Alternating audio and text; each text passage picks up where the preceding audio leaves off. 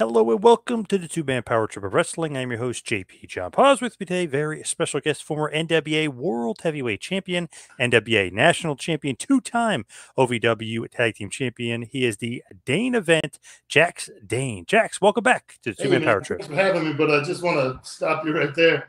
Yep. You got some of the credentials right, but you left a little bit off there, so let me get through them real quick. Yes. National Heavyweight Champion, current for Yep. the NWA, former NWA World Champ, former North American Champ, former NWA Texas Champ, former NWA World Tag Team Champs, and you can throw the OVW titles in there as well with my former partner, former best friend, Crimson Mayweather. So, it's pretty important to get those NWA titles right, Grand Slam champion, and we don't want to lose that. Yeah, that's right. That's true. So what's been up, what have you been up to? What's going on in your world? Oh, man, just preparing. Big event coming up June 11th. Always ready, Knoxville, Tennessee. Chris Adonis, one of the best, biggest, strongest, fastest, most powerful professional wrestlers in the world. And for the first time, he gets to climb into the ring and test himself against somebody that's a little bit bigger, a little bit better, a little bit stronger. And he gets to compete in the Dane event. Yes, I mean, it's a huge show, obviously, coming up for the NWA. Being the national champion, obviously, you're playing a big part of it. Adonis wants his title back. What do you think about your place in the NWA? No, hold on. Adonis doesn't want his title back. Right. Adonis wants my title. Right, true. That's, for the first time in the history of the NWA, it's harder to win the national title than it is the world title. So he wants my title. With that being said, though, what do you think about the matchup? I know it's some guy bigger, but what do you think about the placement of the card, where you guys are? It does seem like you guys are top tier. Yeah, man, but it doesn't matter where they put us on the card, man. The Dane event, that's where the money's at. So it doesn't matter if we're on first or we're on last. It's the Dane event is the most important spot on the event. Where did that come from, the Dane event? Did you always have that within you? Where did that come from, most thing? Because the last time I spoke to you, I saw glimpses of it, but not like this. It seems like you found inner you, maybe. Well, I mean, at some point in your career, you realize that it has to be all about you in professional wrestling. I hugged a lot of babies. I shook a lot of hands. Did a lot of the charity work, trying to scratch and claw and find my way to the top. But I just kept feeling like no matter what I did, that I would be a little bit overlooked. So I just decided it was stop pretending to be something I'm not and start being who I really am. So that is exactly where the Dane event came from. Was it always in you, though? Was it dying to come out? Oh, absolutely. I mean, but you're playing. I feel like in a lot of times in professional wrestling, you're playing chess with a bunch of guys that are playing checkers, and I was just trying to play the role that was asked of me and do what's asked of you, and just be a good soldier and go do what we need you to do. And then at some point, I just decided that I was going to stop fucking doing that and do it my way, and it seems to be working out pretty well for me. Oh, yeah, for sure. What about the look? Sometimes you get the vest, the jacket. What about the look? Where did that come from? Just who I am. What do you mean, where did it come from? It's what I wake up every day and do. It's not the look. I'm not playing a character anymore. The old vest was a look. The furs, the glasses, the cars, that's who I really am. So, it didn't come from anywhere. It's just always been there. Because I remember the old vest you had. Yeah, play the role. Do what they ask. With NWA, with the NWA, what are your thoughts on Billy Corgan and working for Billy and his control and his direction for the NWA? Well, it's obvious that he can't control me. I'm doing it my way this time. So as long as Billy Corgan stays out of my way and continues to sign my check, we'll be in good standing. If things change, we won't be in good standing. What about your old buddy Anthony Mayweather, aka Crimson. Like, what happened there? He's retired. I retired. I put him on the shelf. He's gone. Have you seen him? No. Okay. What happened there? I beat him and he left. But like, what happened to the relationship? Because you guys used to be traveling the world together, best buddies. Like, I told you I was playing a role. I mean, that's who that guy was. Do what you got to do to get where you got to get. And he continuously let me down. Whether it was world tag team title shots, whether it was impact title shots, he just never could fill the role, fill the shoes that I needed filled. So I had to eliminate that. where do you think he is? You just think he went off? He's going to do his own thing. He's retired. He's never coming back. Who knows? I don't talk to him. You probably talk to him more than I do.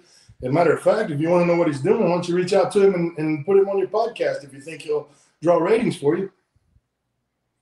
That's a good point. Maybe I should see. Maybe I'll check in and see if he really is retired. Yeah, Because we haven't seen him in a while. You're right. Since you beat him, yeah.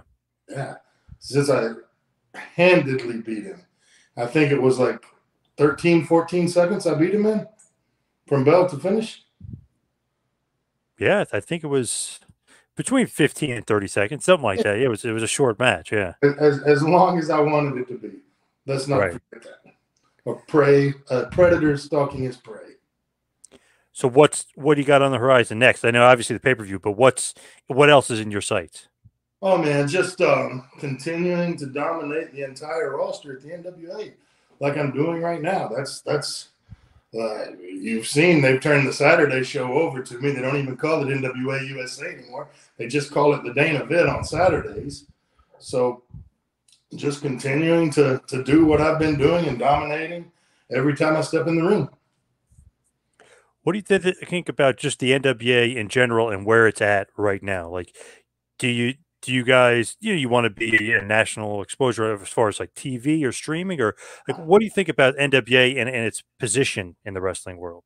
Well, I think we're in a good spot because I'm on the roster. I mean, that's the number one go-to there. Number two, I don't really care about the exposure or where we are or what we're doing. As long as Billy Corgan keeps signing my checks, I'll keep showing up to wrestle. For me, it's just about making money. I'm a prize fighter.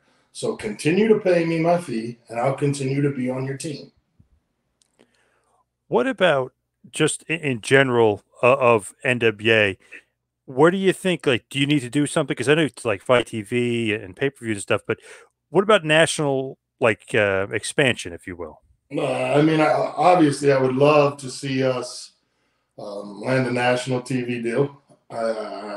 It's apparent that our roster is talented enough to compete at that level with any company that's out there. Our champions are fantastic. Our wrestlers are fantastic. And again, it goes back to they have me on the roster.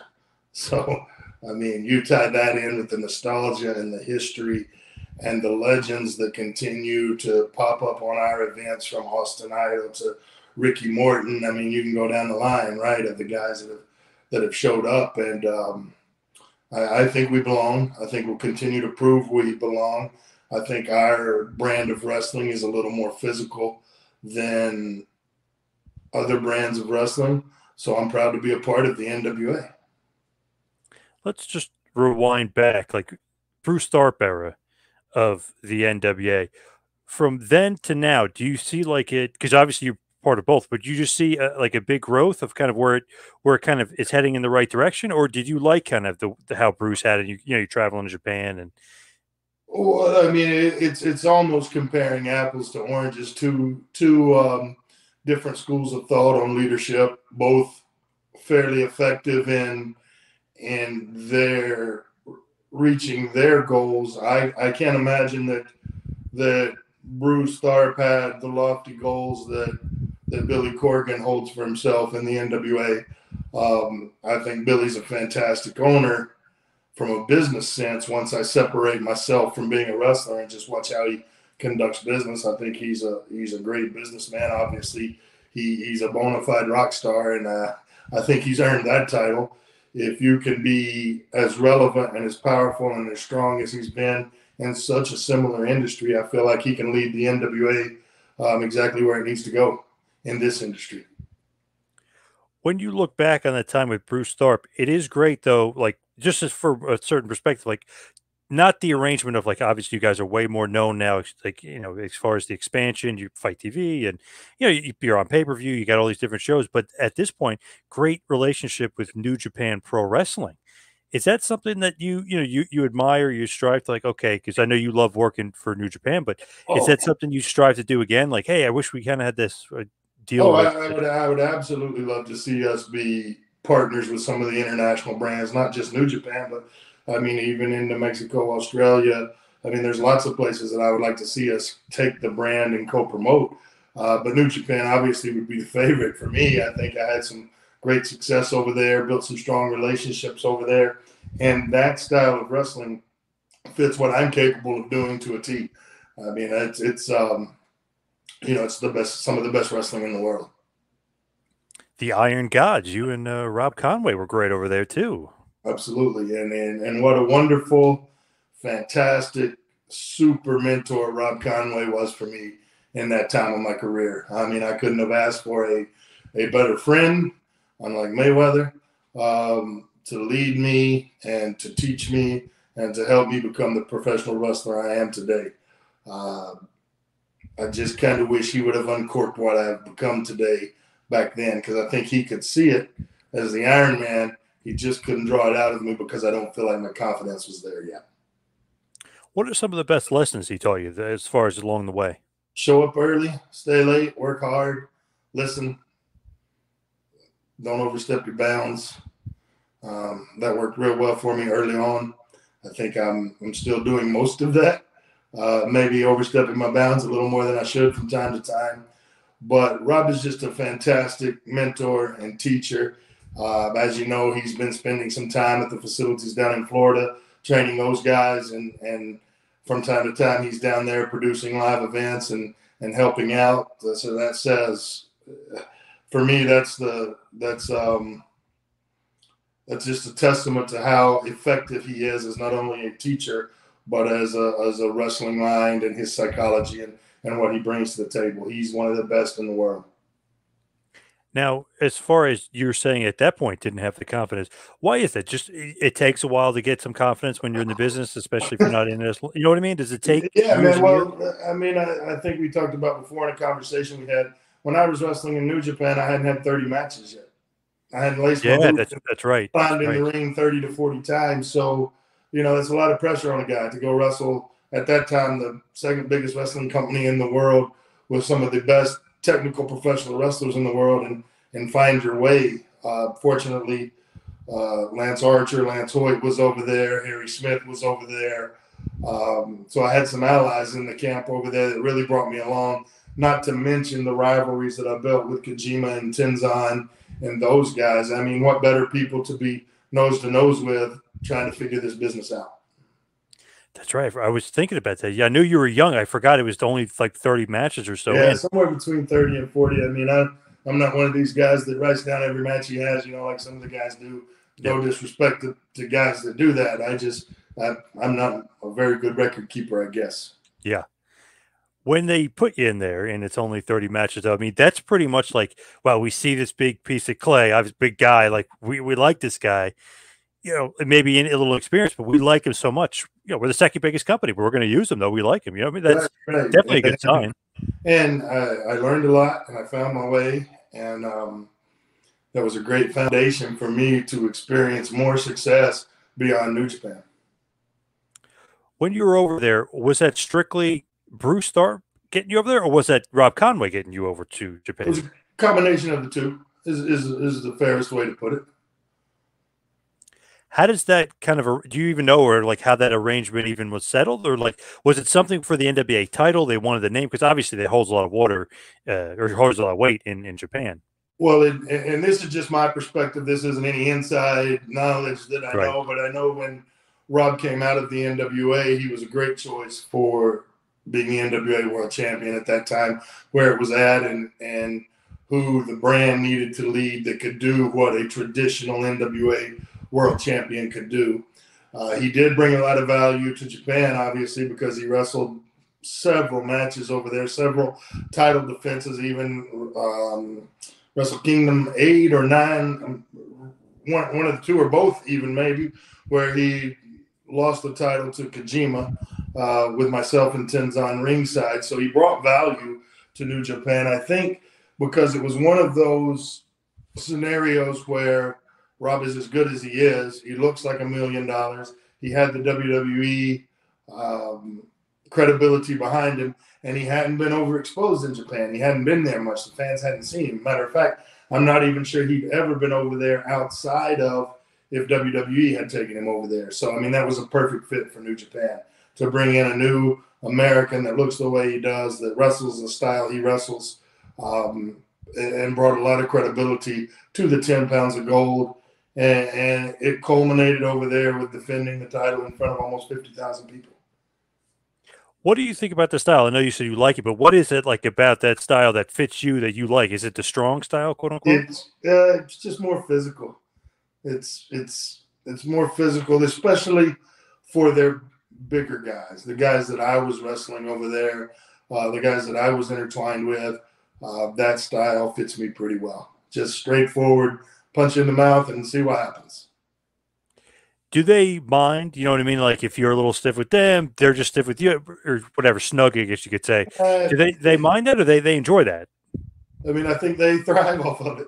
To be quite honest with you, yeah, I think they thrive off of it. I think everybody loses sense that this is a competition at the end of the day, and when your opponent is bringing it to you a little bit, you have to be able to reciprocate that in a snug, safe manner to show you belong and you should be there.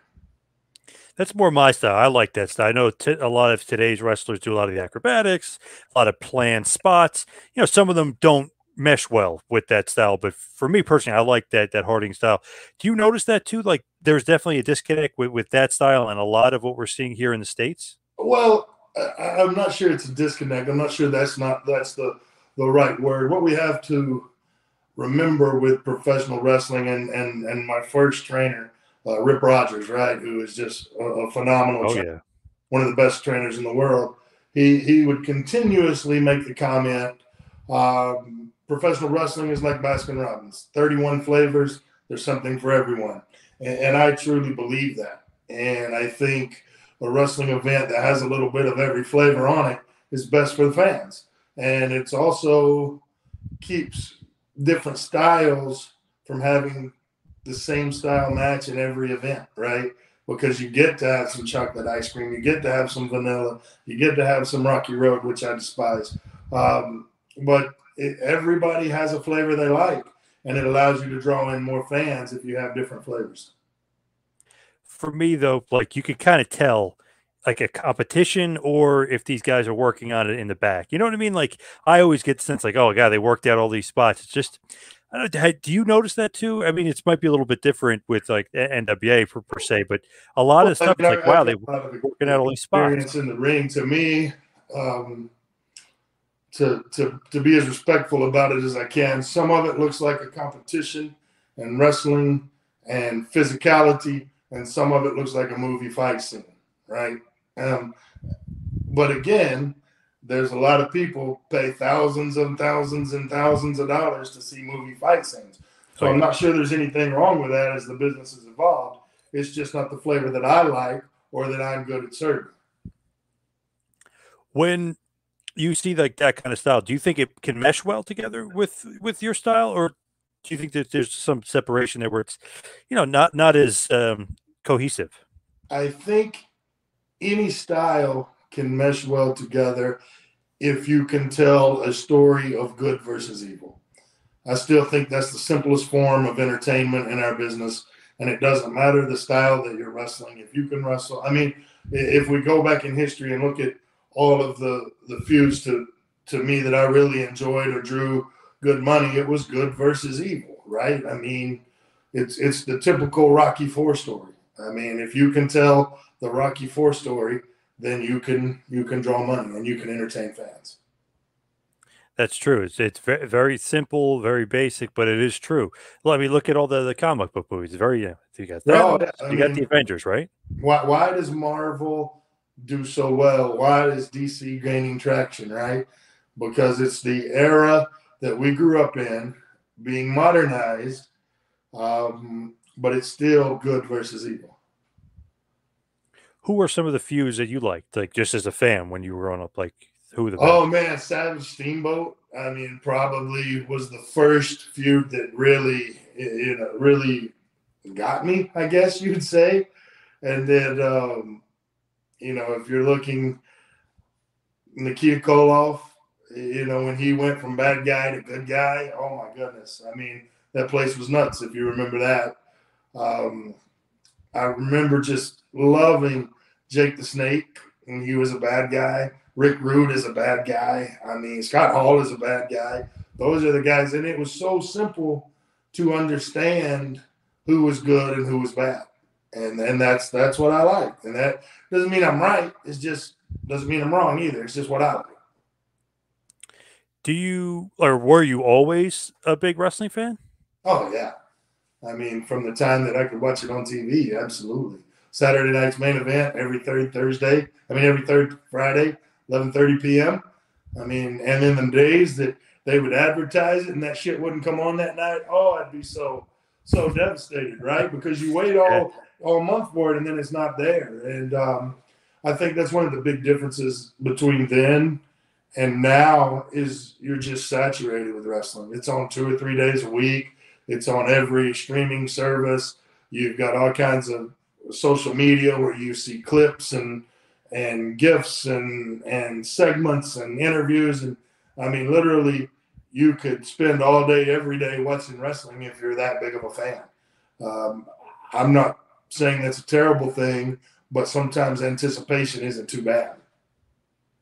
Is it just too much wrestling, you think now? Like, is that why we're not seeing, the 33 million people watching Saturday Night's Main Event anymore? Um, I don't know the answer to that. I mean, I like there being so much wrestling because there's a lot of guys making a living at it, right? So the more jobs there are where guys can make a living, that's a good thing, in my perspective. However, you can only drink so much water in a day, right? Even water is bad for you if you drink too much of it. So I think I think we I think we don't take time to appreciate the feuds well enough to be emotionally invested in them like we were when we were younger fans. Like when Hogan turned heel, oh my goodness, right? I mean, when Yep. Hogan became a bad guy, I mean, how many millions of children did he let down? Right? I mean, for me, the only person in the modern era that could turn like that and get that same kind of reaction would have been Cena because he was never a bad guy, right? But everybody else has been on either side of the fence, it seems like, at some point. So I think I just think it's so much different now because there's so many flavors, there's so many avenues to watch it, that we lose some of the magic of anticipation and waiting and seeing how things play out. But it's that way in all entertainment now, right? You get a show, you watch, you binge watch it. I mean, you block out a weekend and you watch 12 episodes in a weekend, right? You don't have Yep. to wait on anything anymore. We're a society of instant gratification where all the information we want's at our fingertips. You just have access to so much that even 20 years ago you didn't have access to it like that. I always wonder if like the binge watching is good or bad. You know what I mean? Because you could watch them all, but then there's no build up to each Well, episode. and to your point, I don't know if you've watched on HBO Winning Time, the series about No, not yet. My buddy the, was saying, "Hey, the rave Los reviews." Angeles Lakers. I don't. I'm not as concerned about the historical accuracy of it as there's been some reports on it. But as Right. far as entertainment, it was fantastic. And for me, having to wait a week to see what's going to happen next, well, there was something super fantastic about that in my eyes, man. I mean, there was something super amazing about waiting till it come out and knowing that on Sundays I could catch up on that latest episode. I mean, and I made time for that. I love the show Bosch, which is on Freevee now. It's on Amazon. Okay. Follows a cop in LA, but it was funny. They would put 2 episodes out each week. So I was like, oh, you know what I mean? Like, Right. I almost wanted to stretch it out so it takes longer to get done. But of course, I'd watch the 2 episodes, and then, you know, each week you watch the 2. Right. No, and they're again, like I said, the another show that does that is my wife, and my guilty pleasure too. I don't mind saying it's kind of corny, but 90 Day Fiance on TLC, right? Oh, yeah. A couple million viewers every Sunday night. Why is that?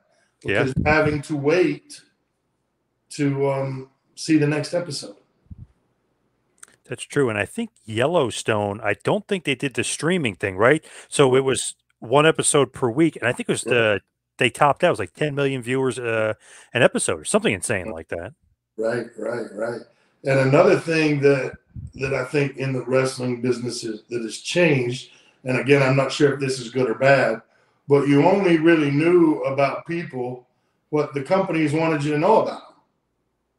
Now, you know just about everything about everyone.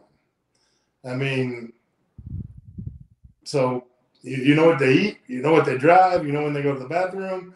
I mean, it's an inundation of information. And again, I'm not sure if it's bad, I'm not sure if it's good, it's just different. It's hard to build an alternative backstory to someone when they're giving you their backstory every day, and it's nothing what the alternative backstory that an entertainment company is trying to build is. It's virtually impossible to be successful that way. Yeah. I feel like you can't really be larger than life because everybody pulls back the curtain and the mysteriousness is gone. You know who doesn't? Aura. You know who doesn't? Who? Brock Lesnar. That's true. We don't know anything really. I mean, we know he's out there in Saskatchewan, but that's it. And he's a butcher. Hard to find personal information about him, what he's doing, what he's eating, where he's going. I mean, he shares his hunting stuff, right? I mean, which is his hobby. But you don't see a lot of, you don't see 17, 18 tweets a day. You don't see 17, 18 social media posts a day. You just don't. So you wonder, man, he is larger than life. He's one of the only guys that's like instantly over. You know what I mean? Just like that, where he just comes back and he's just so over and popular. But you're right. We just know that he's a butcher and a hunter, and the stuff that he posts. Yeah, I like that though because it gives you some mystique and some aura to the guy. Right on. I agree with you. And it doesn't hurt that you're probably your size. He's a big boy. So he's got the look. He is a very special athlete. Have you ever crossed paths with him? No. Oh, you haven't? Okay. Interesting. Maybe that needs to happen one day, you two. I wouldn't mind it, but I am extremely good friends with Shelton Benjamin, and they've crossed paths a lot. So I've got some firsthand knowledge of how special of an athlete Brock was or is. Oh, yeah. And it's funny, all those guys were, down there with Rip for a while. Yourself, Shelton, Lesnar. It's a good thing going on down there in OVW. Right on. How did you, when you initially, just kind of rewinding back to, when you wanted to get into the business, how did you just get in? Did they just, see you and oh, I'm a wrestling fan, and you just jump in? Well, in a roundabout way, yes and no. I played college basketball, and one of my very good friends in college, his dad and teammate, his father was a cameraman at the time for the WWE. His name was Dean Blau, Bubba Dean Blau. And I had some conversation about, hey, if you ever want to try out with WWE, I can put you in contact with the right people. Can't get you a job, can't get you signed, but I can put you in contact with the right people. And that's what happened. I went and worked out. I had no wrestling experience at this time, and the developmental was exactly what we talked about. Matt Morgan, Horseshoe, Linda Miles, Jackie, Shelton had just gone up. Rob had just gone up. Dinsmore, as Eugene, was still there. I mean, so a lot of really talented and well-seasoned guys in OVW to choose from at the time. So I was put in Nick Dinsmore's class to learn how to have the fundamentals. Within 6 weeks, they moved me to the contract class to start training me to wrestle. However, I had a corporate job, which was very, very flexible for me. And I'm still in that industry today. I've been able to maintain that career with all my wrestling. So now I'm an executive for a major manufacturer, and I'm able to balance both. So I wasn't able to sign a contract with WWE because of my corporate position, and I still feel like things have worked out pretty well for me. Wow, that's kind of like amazing to think. Like, wow, he WWE, but then you had the corporate stable job, so it's hard to just give that up. Right. Well, and at the time, WWE went through some changes. It was one of the first times that Dr. Tom Pritchard was released from the company before they brought him back. And then while he was released, my mother got sick with lung cancer, so I stopped wrestling totally, moved back to Chattanooga, to Bakewell to help my family, take care of my mom. She got better from lung cancer the first time. Then I moved to Texas, taking a corporate job, transferring within my company as a corporate job out to Texas. Then once I got to Texas, I hadn't been wrestling for about 4 or 5 years. And then I went to a small independent show to kind of get my feet wet again to see how much I missed it. And the rest is history. Next thing you know, Bruce Stark buys the NWA and we're in New Japan. What's the relationship like with Bruce? Is it strictly business, or are you actually friends with Bruce and he's kind of bringing you along? We have, back then it was sort of strictly business, but we have a really good friendship now that there's no wrestling tied to it. I think it was a scenario where we just weren't always on the same page wrestling, and it caused some friction between us personally from time to time. But since he stepped out of the wrestling business, he's been nothing but supportive and a great friend along the way. Because his dad was an announcer for the business, right? Yeah, Like, so he's been in the business for a long time. yeah, he was a referee down in Florida, and he's got some pretty strong friendships. I know he's really good friends with Terry Funk. He's got some really strong friendships out there. Kevin Sullivan and Bruce are real good friends. So, he took a lot of flack over some NWA stuff during his tenure, but he really does love the business. Excuse me, he's passionate for the business. And he's raised 2 beautiful kids. His son just graduated high school, so I think it just gets to a point where he's focusing more now on his law firm stuff and what he's doing out there and raising his family. And he couldn't be a better father, and I'm fairly sure his law offices are doing pretty successful too. Things are going well for him.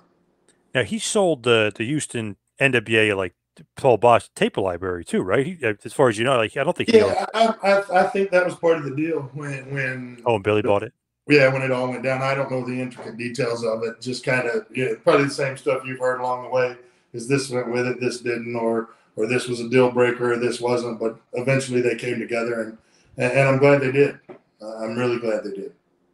What did you think about, like, how some of those controversies, not to get too into it, but how some of those controversies were handled with, with Bruce and the title at one point? Like, were you just, I don't know, were you okay with the way everything, kind of how it boiled down?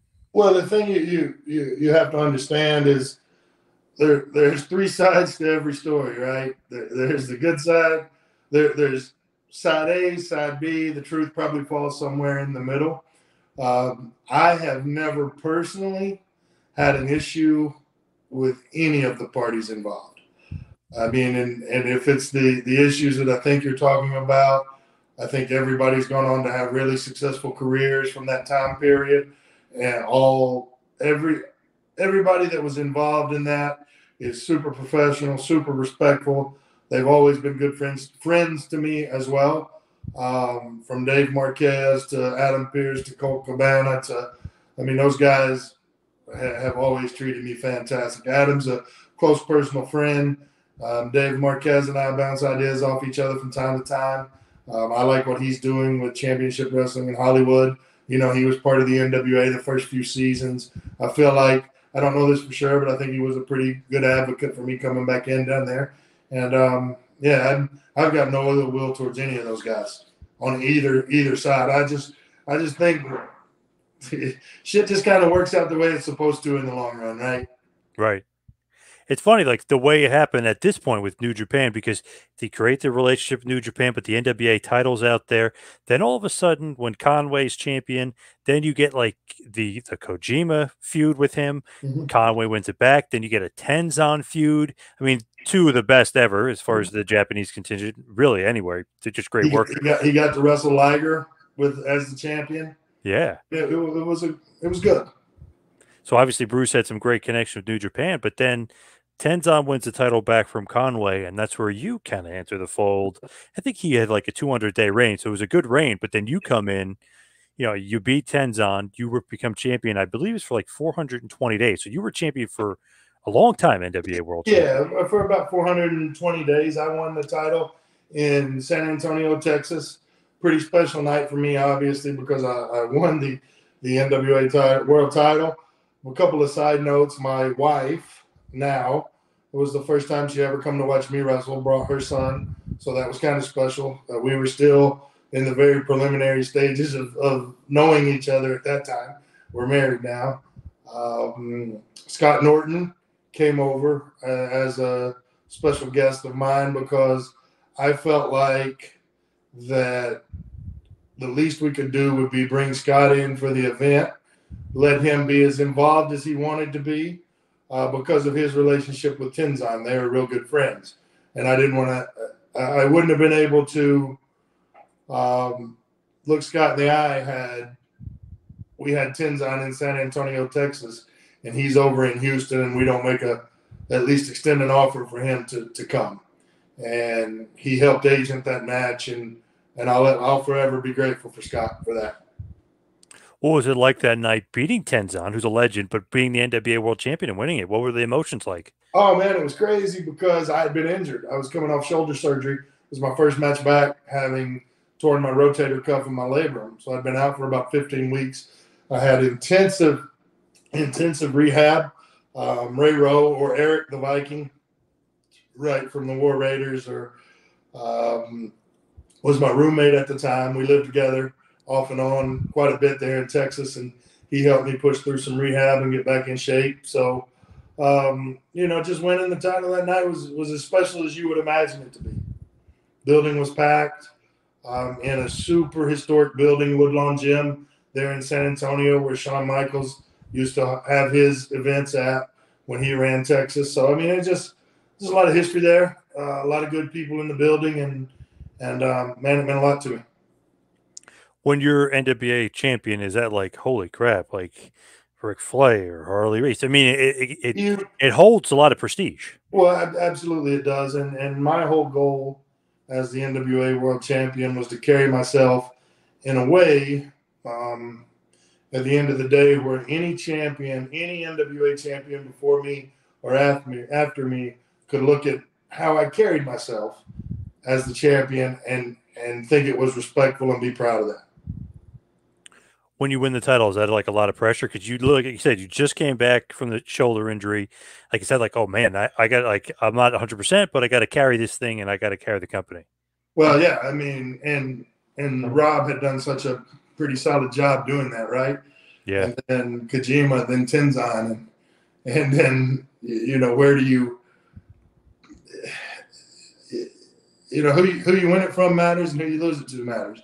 I got to win it from one of the wrestling legends in all of professional wrestling. If you look at Tenzan's resume, you can put his resume against anybody's, right? I mean, for what he's accomplished in professional wrestling. And then who you lose it to matters, and I lost it to Tim Storm. And as a human being, Tim Storm is one of the best people I've known, met, or ever been around in this business. And I was grateful to be able to pass it on to him. What did you think about, because Billy at that point is going to be taking over and his company bought by the NWA? Are you thinking like, wow, like, not why not me, but whoa, how come, you want to go this direction? Like, did you ever think about that? Like, how come I'm not champion in this not new venture, but this new chapter? Well, Billy wasn't even close to involved when I lost it to Tim.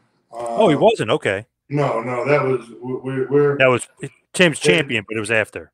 yes, Okay. and Tim is a deserving champion, and he did a great job in the build with Aldous. I mean, I think he did a fantastic job. So I think that's wonderful. I'm really happy for Tim in that. And not one time do I think, oh, well, what if that was me? During that time, I wasn't even sure I was going to wrestle again for the NWA. They had some guys in the leadership position that I didn't necessarily want to work for whatever reason. And I dabbled in it a little bit, but didn't fully commit. Then some changes were made. I had an opportunity to wrestle Tim again over there for Billy. Just had a happen chance. Somebody that was supposed to be there missed a flight, allegedly. So I ended up in that spot.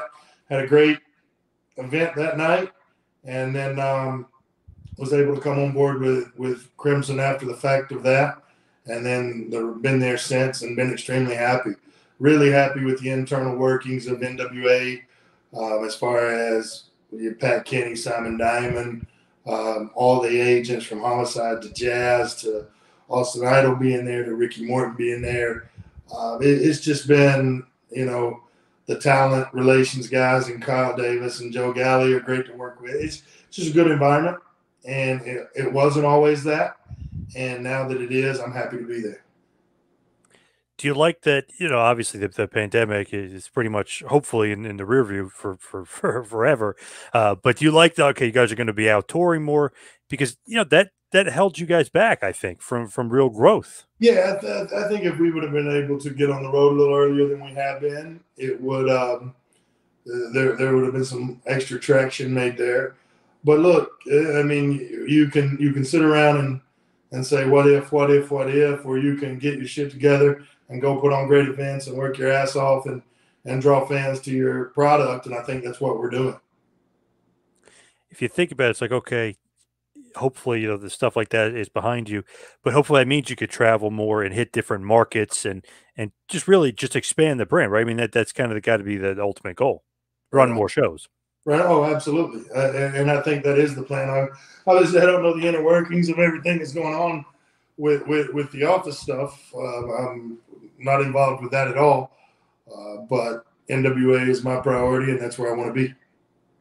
What kind of leader would you say Billy is? Like, how would you describe him as the leader of the NWA? Man, what's the best way to put it? He gives you his expectations, and then for the most part, he gets the fuck out of the way and lets you go do what you're hired to do as a professional. Now, if there's certain things he wants you to get across or wants you to exploit, he'll let you know. Which has been great for me in a roundabout way, right? Because he's pretty creative and really talented, but he doesn't micromanage at all. And at the end of the day, everything's going to be okay. We'll figure it out, and that's a great environment to be in. No, I'm not saying you, but just say maybe some other guys. Anybody get starstruck? You know what I mean? It's like, holy shit, Billy Corgan. No, man. Is that ever a problem or no? No, because when he's back there, he's just one of us. I mean, I know that sounds so cliche, right? But he's so approachable. Like there's no, oh, should I talk to him? Shouldn't I talk to him? And that goes from the very top of the roster to the very bottom of the roster. I mean, he's got a pretty much an open door policy where you can stick your nose in and get his feedback. And he, it's funny you say starstruck, right? Because what's old is new and so on. So I've got a niece that's 17. She pitches for a private school in Chattanooga, and she's really, really talented. And she's going to come to the June 11th event. And she was like, hey, by the way, think you could introduce me to Billy Corgan? And I was like, hold on, you know who Billy Corgan is? You're 17. She's like, oh, yeah, Smashing Pumpkins. They're super hot right now. I'm like, really? But, okay, that's fantastic, right? Because that's just more eyes on what he's doing. So it's strange to me that – not strange, that's not the right word. But it's – I don't even know the word. It's just weird to me that she sees him as this superstar rock star, And I think to myself, well, I probably should. And I do if we were in his element of being the Right. superstar rock star, right? But he doesn't carry that around with him when he's backstage with us. He's an approachable boss that doesn't micromanage, that's pretty funny and likes to have a good time making a product, building a product.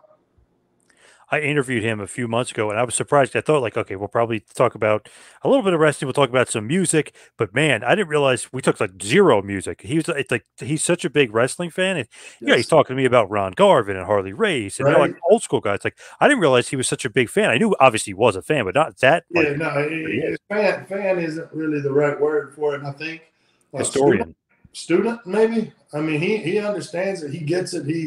He and from my perspective, he seems to like good versus evil. That's so Yeah, I would it say he's old school almost, even yeah. though old school's new school. Sure, it should be, but very Yeah. old school thinking. And he has so much respect for those three letters, that brand, right? Which rightfully so. I mean, he should have that much respect for it. It's revered. It's the oldest wrestling brand in the country today, and it's still amazing that it's doing as well as it is, and that I'm a part of it.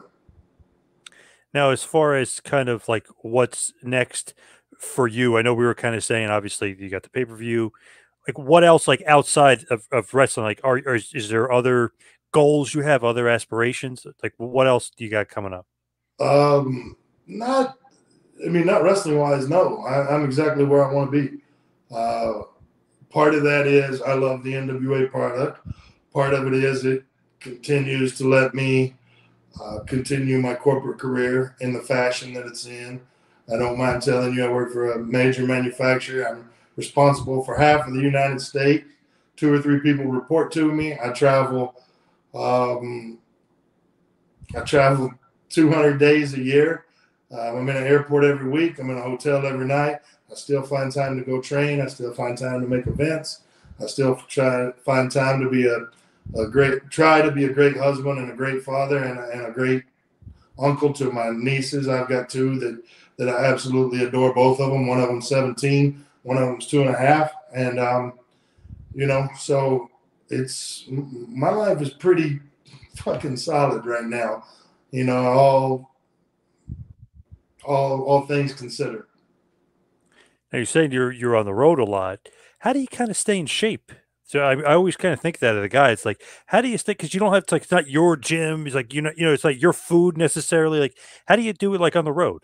But it is you pack your food and you take Okay. it with you, at least part of it, and then you just make good decisions, man. I mean, I'm not a bodybuilder, so I don't have to be super crazy about it, but I do like to be quasi in shape for what we're doing. So you just grill chicken salad. You just make smart decisions, right? You can have, for me, I can have a beer or a whiskey or a moonshine from time to time. It's not the end of the world.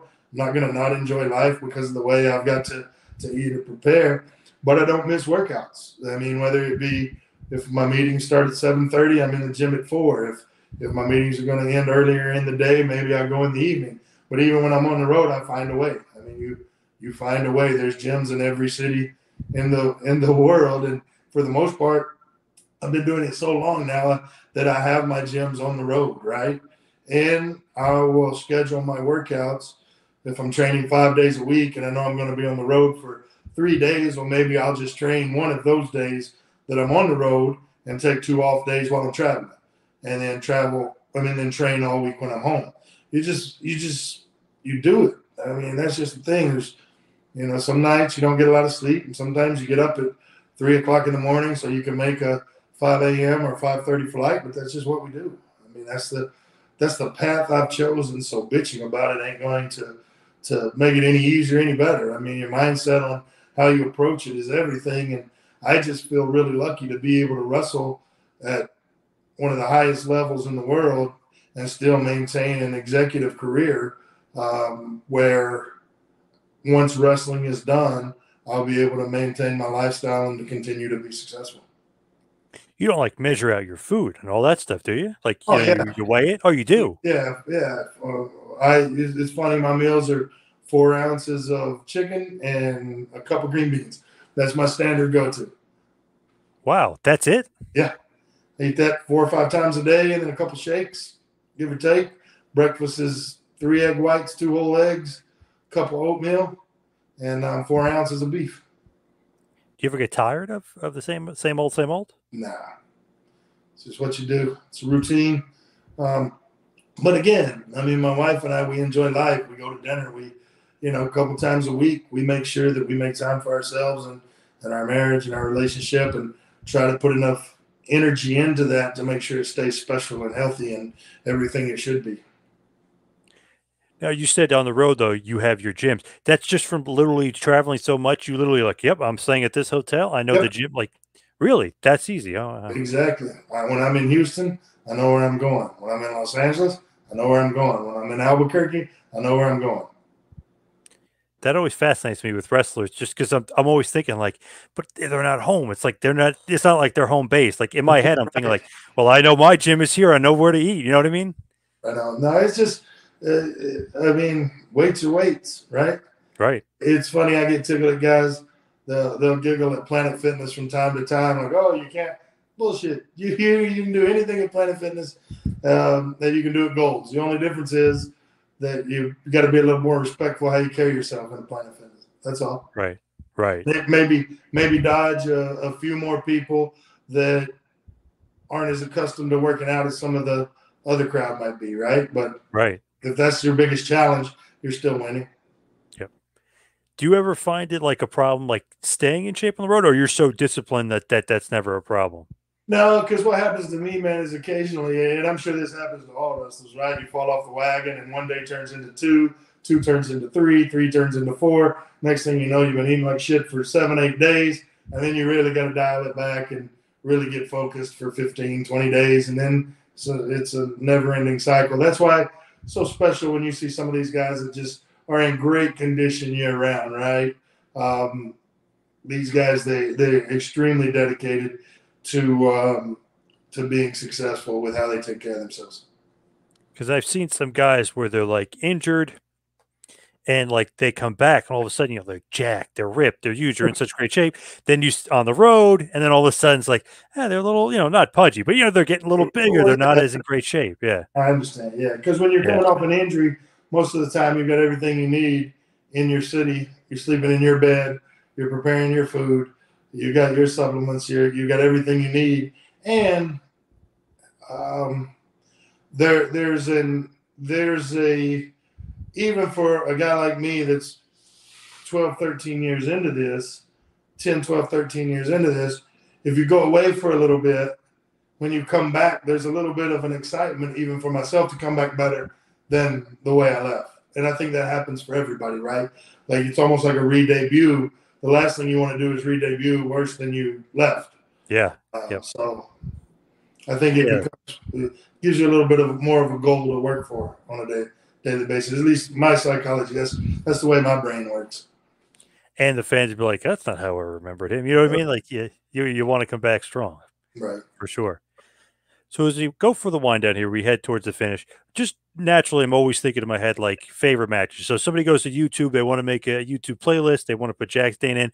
Jax Dane versus who? Like who should they put on the YouTube playlist for some favorite matches? Oh man, my favorite.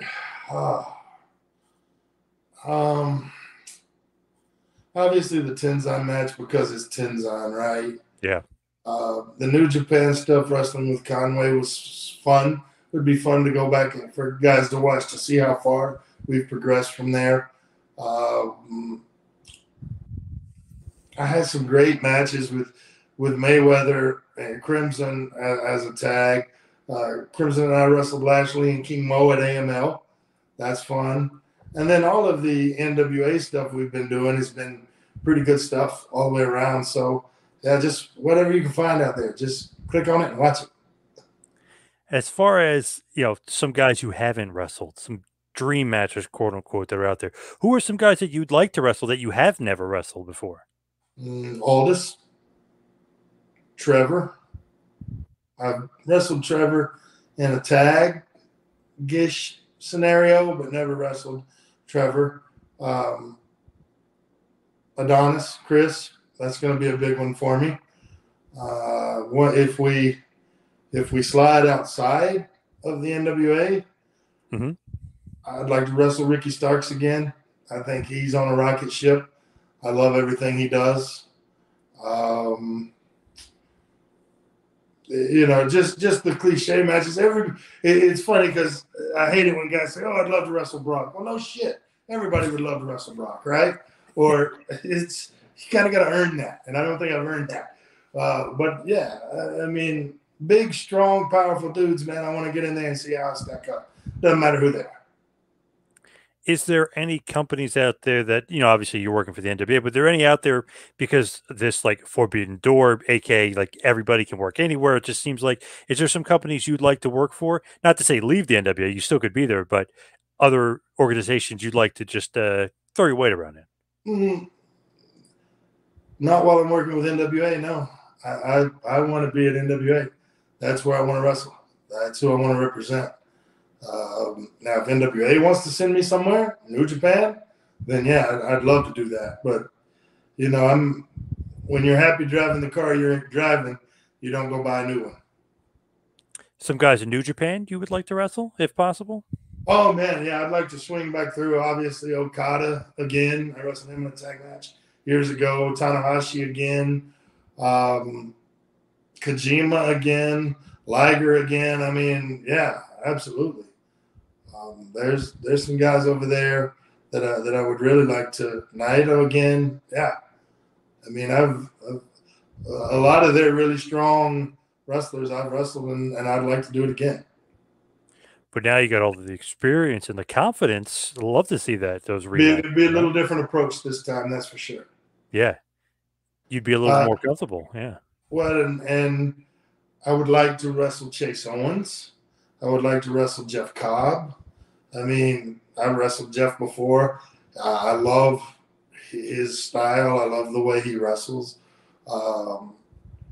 Jacob Fatu, I think, is special. I think he's fantastic. Charlie Haas again, right? I mean, being able to wrestle Charlie, who's one of the best technical wrestlers, violent, physical, promos are great. I would love to wrestle Charlie again. Rodney Mack again. I mean, Tim Storm again. I mean, there's a lot of guys I like physical, strong, grown men, and that's what I'd like to do. As far as just you and in the business, any regrets that you've had in the business? No, none. I don't believe in regrets, man. I don't. I think we all make choices, and I think along the way, it's just a life path that you've chosen. If you sit around and regret that shit, you're not going to live in the moment and really embrace where you're at now.